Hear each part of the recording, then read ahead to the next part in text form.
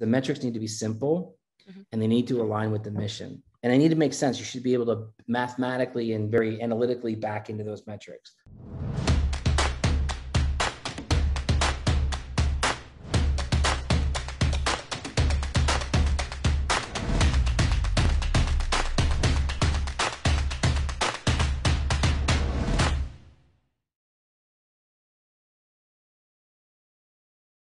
This was not my vocation by choice. I actually started in sales to make money to go back and get my doctorate in engineering. And then I met a girl, and like all, that was the beginning of the end. And I enjoyed making money in sales and spending money on what was my girlfriend, who's now my wife. Oh. So I enjoyed that much more than I did trying to go back and get my doctorate. So that's kind of how I started in it. I started EMC. I went to Splunk for a few years, and then I was a few years at CloudBees, and then from CloudBees I went to Instana, and then Instana was acquired by IBM. Mhm. That's really cool. I love that this story with what was a girl turned out to be your wife. That's a story and a half Yes. in sales. I love that so much. And they say that the downfall of every man is a woman, and I would say the opposite. I would say the fact that my success, if you want to view it as that, is because of my wife. So we're definitely a good team. So we've definitely been very lucky in that regard. That's really, really nice to hear. I feel like not a lot of people, especially not people in your position, speak a lot about their families, their wives and stuff like that, which is actually Yeah. really, really refreshing to see. So that's great. Yeah.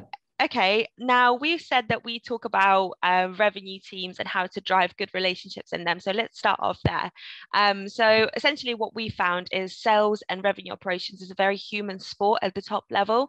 So what would you say are the most fundamental ways of driving communication between revenue teams within an organization? When you say revenue teams, do you mean like the sales operations team, or do you mean different teams geographically located? It can be both, to be honest. Anything sales, marketing, revenue operations, sales operations, anything that's revenue based, essentially. How do you drive communication? Yeah. Is just so I'm clear. Yes. Okay. Well, I don't think, number one, I would say you shouldn't have to drive communication, right? Communication should be influenced and not so much enforced, but as much as it is influenced, right? And I feel as though that it would be influenced via the way it's influenced is by having a common mission, right? So a lot of it is aligning on what is your mission.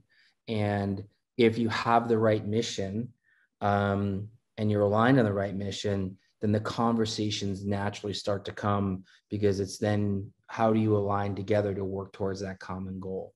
For instance, let's say there's a marketing team versus a sales team, right? In many cases, marketing and sales, there's lots of complaints. I don't have enough MQLs. We're generating MQLs, right? So Yeah.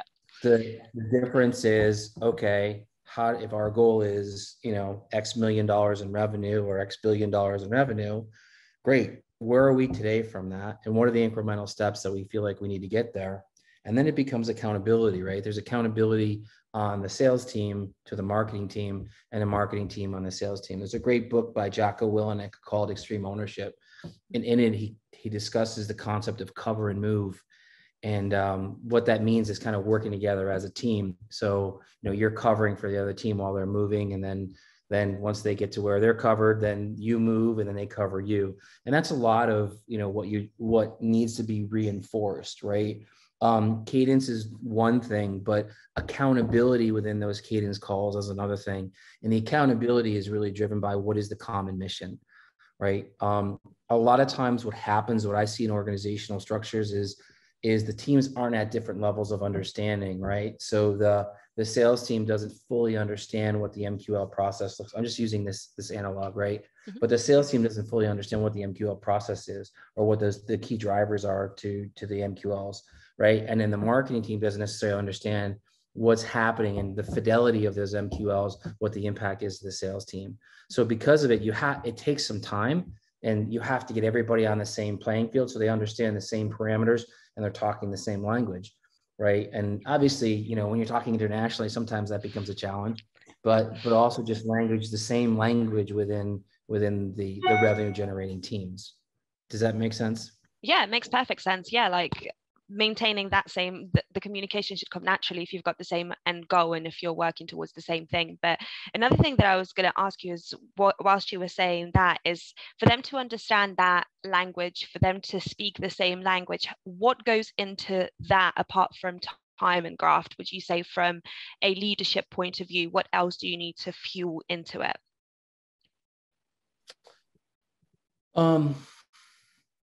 I think understanding what the other team is doing. So what's, in other words, like what's a day in the life of a sales rep? Right. Number one. Number two, understanding how the sales reps are measured. Right. I know that's it's the second question, is the KPI question. So I'm sure we'll cross that bridge when we get to it. Right. But if I measure my sales reps on, 10 meetings a week, one net new opportunity per week on a rolling 3-week average, the marketing team needs to understand that, because a lot of the pressure that they're feeling to meet those meeting requirements and those KPIs, that's being driven from that, right? Yeah. So the other part of it is understanding the day in the life of how are things working, for the sales team, and then vice versa for the marketing team, right? So what tools, what technologies are you using? Are you using, Albatross? Are you using HubSpot? Are you using, so what does that process look like? We had an interesting, I had an interesting, interesting situation happen where we were talking through, we were looking at the data together jointly. We're looking at the KPIs together, in formation to our mission. And as we're looking at the data, it came down to a breakdown in communication, and the communication was on the process. The marketing team was saying, well, all these leads haven't been dispositioned, and they're old. They're like 3 years old. The sales team is saying, I just talked to that person yesterday, or I talked to that account yesterday. So the sales team wasn't updating the dispositioning, but additionally, marketing is looking at it going, some of these names are 2 years old. And the sales team is going, yeah, they're 2 years old. Why am I going to want to talk to them? But what the marketing team wasn't telling the sales team was that, yeah, the lead is 2 years old, but they've had activity in the last week. So some of it is communication, and then alignment on the process, and understanding what the day in the life looks like, because in the reps framework, they're going into that customer contacting portal or whatever you want to call it, that software, and they're looking at it and they're doing exactly what they should be doing, but they're hearing from marketing that, well, you're not dispositioning these leads. Yeah. You know what I'm saying? So it's not just telling them what it's like. It's sitting down and looking at the same data set and saying, okay, is this in line with what our mission is? Right now, that's a cross-functional example. Yeah. When you're talking about revenue teams, like in a geo, the best way to drive communication and drive consistency is through shared best practices, right? That's one of the best things. So win stories. This is what I did, right? The other part of it, and we haven't been able to do this because of COVID, but is to get people together in the same room. My grandmother used to tell me the reason why she always used to hug me was because you can't get mad at somebody when you're hugging them. Right. So isn't that funny? And I never really, and then it's funny, I was reading an article about raising your kids and just about talking with people. And it said, when you're really, really angry with somebody, grab onto them, right? Because it's really hard to remain angry. In most cases, you're angry and it's only a temporary thing. The next day so it's, that concept is still there. By getting the teams together, there's something to be said for being in the physical presence of one another. So I think we've been working without that, right, for a long time. I think it's taught us some good things, right? So there's good that comes from that.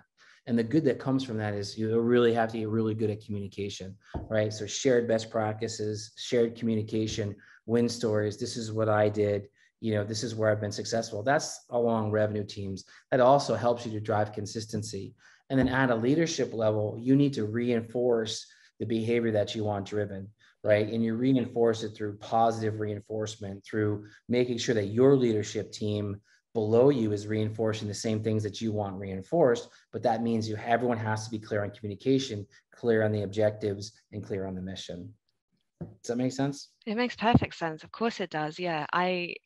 The thing that you just said about your grandmother, that actually touched me as well, because I think that is so true, and that's a great way to get your teams to understand each other better. So yeah, great answer, actually. That's a very warm, sunny, sunshine kind of answer. That's the only way that I can describe that. That answer was like a warm hug.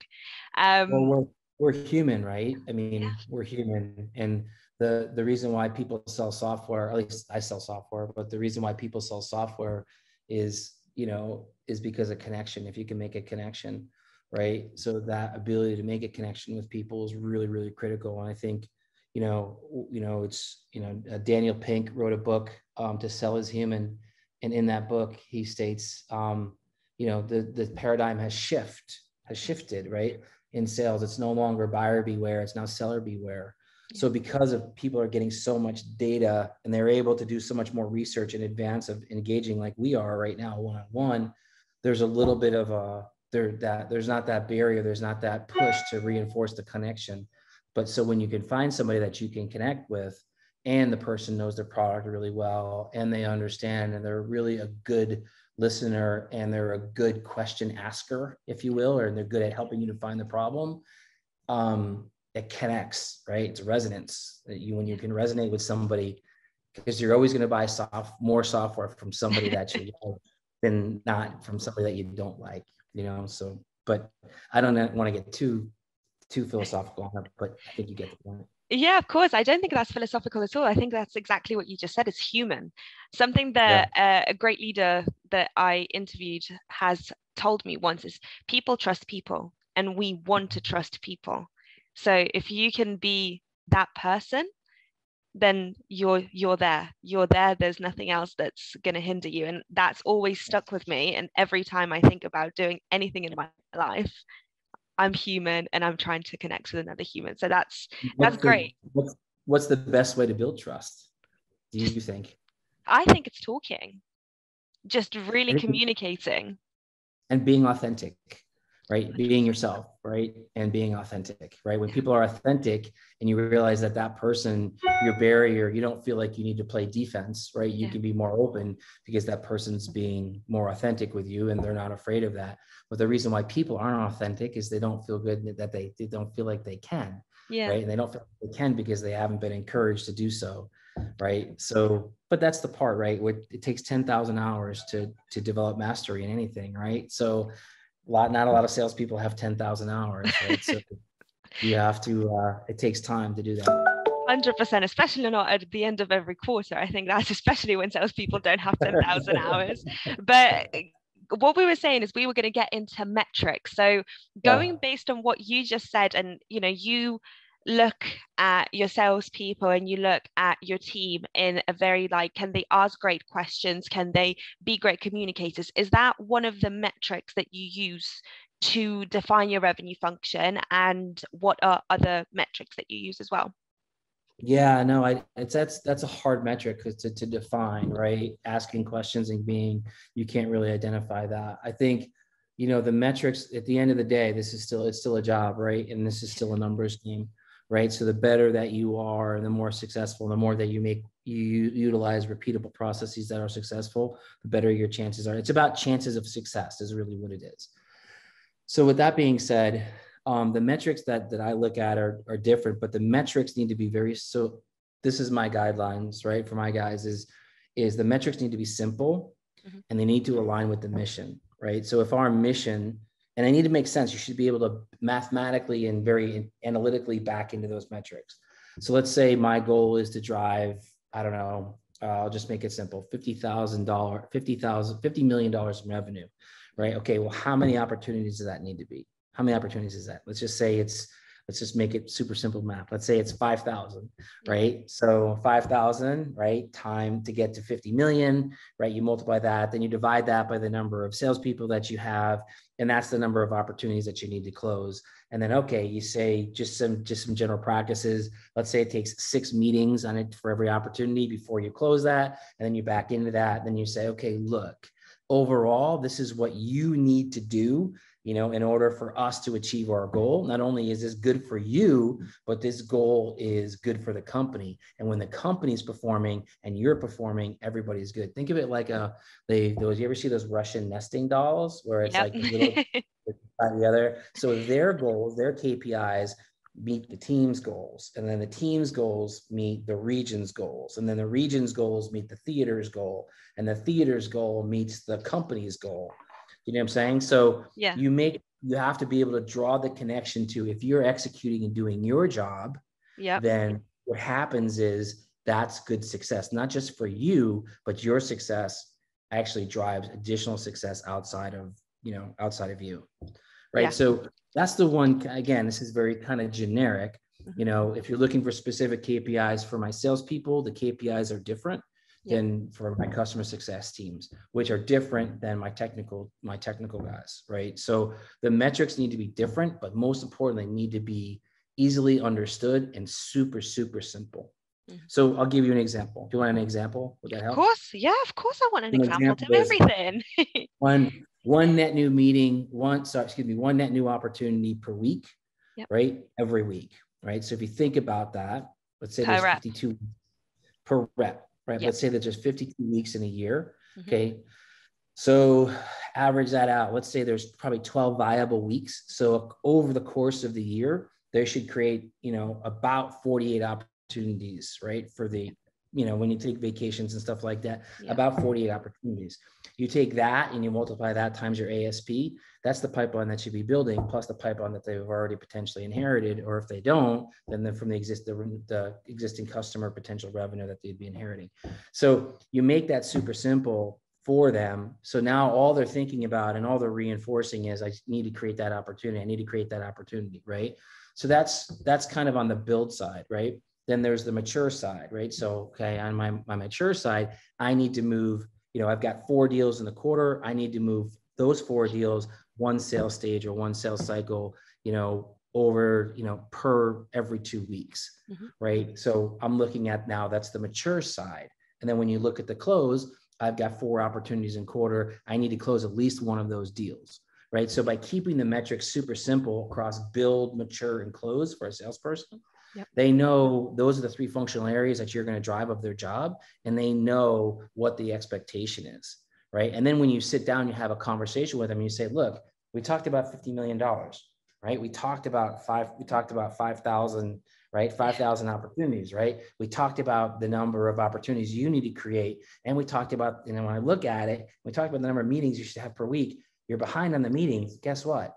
Means you're probably not going to have the opportunities, right? So it's very easy for them to walk down it. And then your conversation becomes, where are you struggling? And when you can have that conversation, that's where you start to, and going back to our first topic, that's the connection piece. Let me help you to improve, and let me bring resources. And that's where people can start to feel like they are able to develop. And when they feel like they're developing and they feel like they're growing, they're more comfortable with themselves, they can be more human. And when somebody's comfortable with themselves, you can feel it, and you're kind of attracted to it. Like you like that person, and you're comfortable spending money with that person. So, it's all about expectation setting, in my opinion. And the metrics can be used for, it's like, like Spider-Man's uncle said to him, right? With great power comes great responsibility. The metrics are that way too. It's like they can be used for good or they can be used for evil. So, what is it that you potentially want to do? So that's a very long-winded answer to that question. That's a great answer. You're honestly full of incredible, amazing quotes and stories that I just want to pick your brain all day. What you were just saying there is that KPIs can be used as a good thing and a bad thing. Looking at it from an international point of view, you've got teams here, you've got teams there, you've got teams everywhere. Yes, they keep it very simple, but how do you keep track of everybody and how they do and how they're achieving? Like, you're a busy person. How do you keep track of that? I've been lucky to have really, really good sales operations people. The analytics that drive a sales machine are exceptionally critical, right? That's number one. Number two is I've had been very lucky to work with really smart people that are a lot smarter than me that work for me. So they actually take the concepts and they're like, yeah, okay, this is how I can make it better. Mm-hmm. So part of it is, a lot of it's the team around you. But you have to have the visualizations. You have to be able to see and do the analytics, and you have to be able to look at it. And you have to, this is the biggest portion with the analytics and the reporting, is that you have to know that it's credible, and you have to know that it's accurate, right? Because the first time that you start pointing out to somebody they're below their performance from when you look at the data, what's the first thing? What's the natural reaction? They're going to push back on the data. Well, let me tell you why that's not accurate. Okay, good. All right, great. Well, we'll tighten that process. But in general, this is what we're seeing. So, in terms of how do you do it across, internationally, it comes down to having one comprehensive dashboard, but then it's broken out by the different regions, right? Again, it goes back to the Russian nesting dolls. You have to have individual performance. You have to have team performance, which is in, let's say, a theater, right? And then in the theaters, you have your districts, and the districts, you have your regions. Then you have, EMEA, you have APAC, that would be a theater. And then you've got, in EMEA, you've got different regions. You've got DACH, you've got UK, you've got MEA, right? So those regions, and then you have districts within those regions, and then you have your teams in those districts, and then you have the individuals, right? So, but it all goes, you should be able to keep drilling down and down and down and down and down, so you can have the metrics, because those metrics all build. It's like a pyramid, right? Yeah. All the metrics build to the quintessential point, which is ultimately revenue. Yeah. So it's like think of it like an analytics pyramid, right? Yeah. Where it's comprised of a lot of different data points, but they should all be connected, just like those Russian nesting dolls, right? I love that, Russian nesting dolls. I reckon that's going to be the title for this interview, is Russian nesting dolls with Matthew. Just so you know, I did move I can give you about 5 or 10 more minutes. Yeah. My one-on-one. Yeah. So if you have another, amazing. I feel like I've been talking a lot, so I know there's probably more questions. Yeah, go for it. I love it. I love it when people give longer answers rather than giving it very short and concise, because I wanna see how your brain works. I want to see how you've gotten to how your brain works like that. So I don't know. I don't know how deep you want to go there, because it gets dark and weird fast. So that's okay. We'll ask your wife. We'll ask your wife. She will tell me it's not very deep. There's a lot of holes in there. So oh, I love it. I love the holes. I love the holes, especially with people that give great analogies. I think that, like, I myself always make analogies whenever I'm explaining something. So my boyfriend always turns around and he's like, Annie, I literally have no idea what you're talking about, but now that you've made that analogy, it kind of makes sense.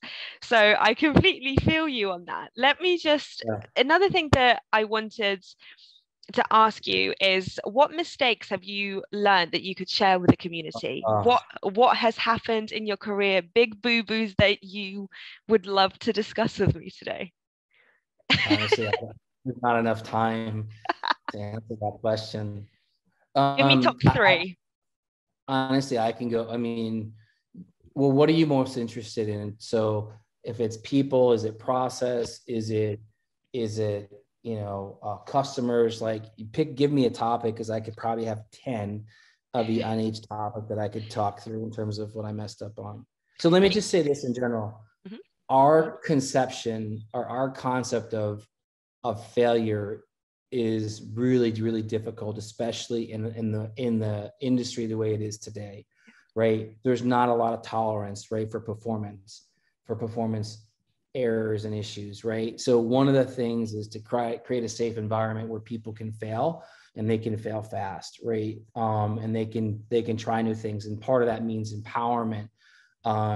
So I think it's getting harder for a lot of salespeople too, right? And a lot of sales leaders, just because there's a lot of sensitivity right now in the world, right? Whether it's regarding gender, race, religion, there's a lot of sensitivity. So the margins for error are definitely becoming smaller and smaller, which is unfortunate, because you learn so much more from losing than you do from winning, and I'm really, really grateful for all the losses that I've had, because the losses have taught me more than the wins, so sometimes the wins reinforce things, and and it's like a crack in a foundation, Yep. right? You don't see the crack, right? Yeah. And if you keep winning, you don't see the crack, but then eventually you get to a point, and because it never cracked before, now you don't even realize you've built everything on a really, really unstable foundation, right? So what area of losses, excuse me, or mistakes do you want me to talk about?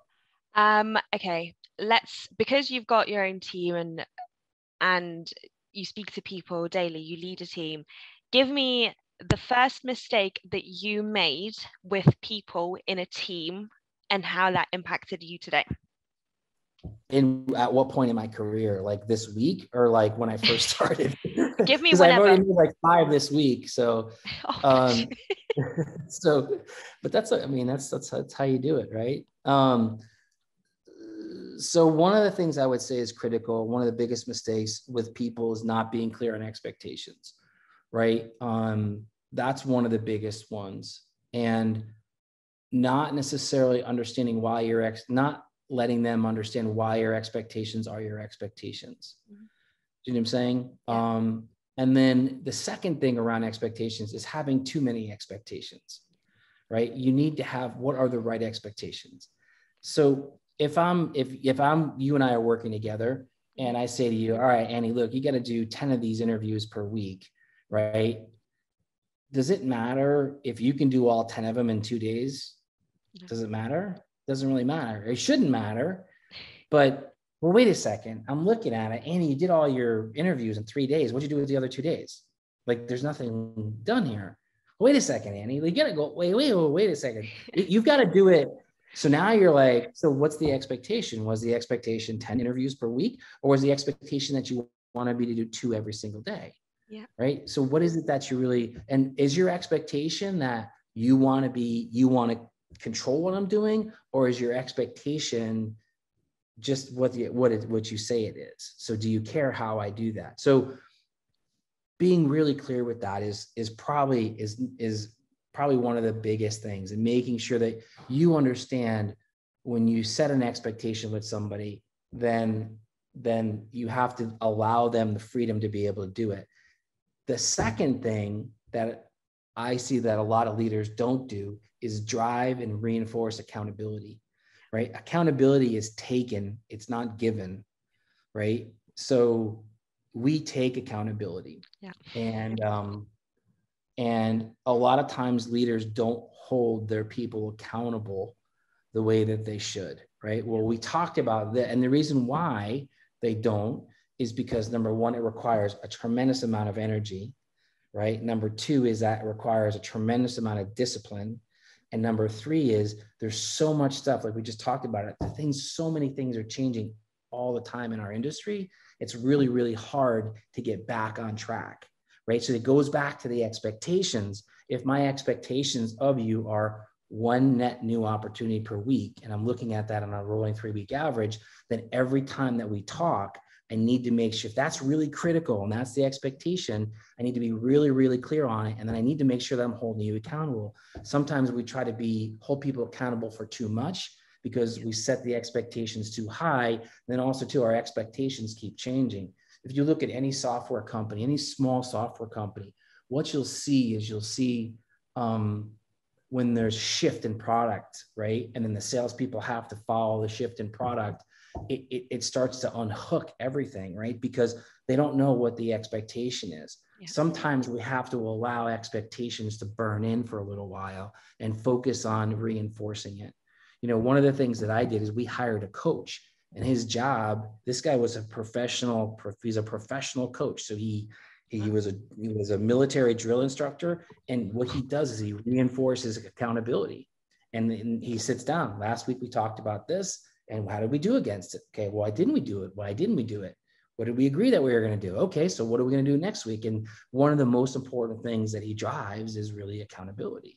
So I would say the 2 biggest things from a leadership perspective are expectations, setting the right expectations, following up on those expectations, but then holding them accountable, right? Those are probably the 2 biggest things that I would say that you're always going to work on with leaders, because people, as we talked about, people are dynamic And not everybody is going to be the same. You're going to be very different than one of my other leaders, right? And that other leader is going to be different from a different leader. So the way that you manage to that is you have to manage by the individual, right? Because we're human and we change and we're different.